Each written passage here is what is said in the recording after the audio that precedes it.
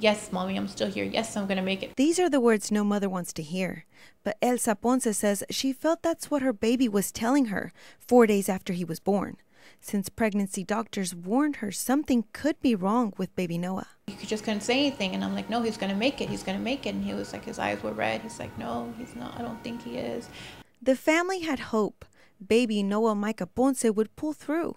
On July 28th, at just 4 days old, Noah passed away. Doctors say underdeveloped lungs contributed to his death. And they took my son from me, but he gave his last breath in my arms. That was...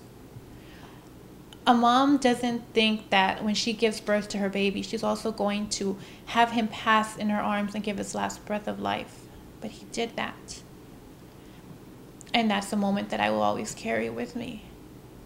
But it was her grief that prompted Elsa to do something for other parents who have lost children. She is bringing awareness to National Pregnancy and Infant Loss Remembrance Day, held every October 15th.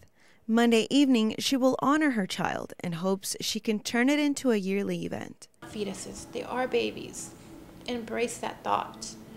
That is what I'm trying to do. I'd like to start some kind of support group. Elsa says it's important that parents get support and hopes their mission to form a group to help parents who have lost children will become a reality.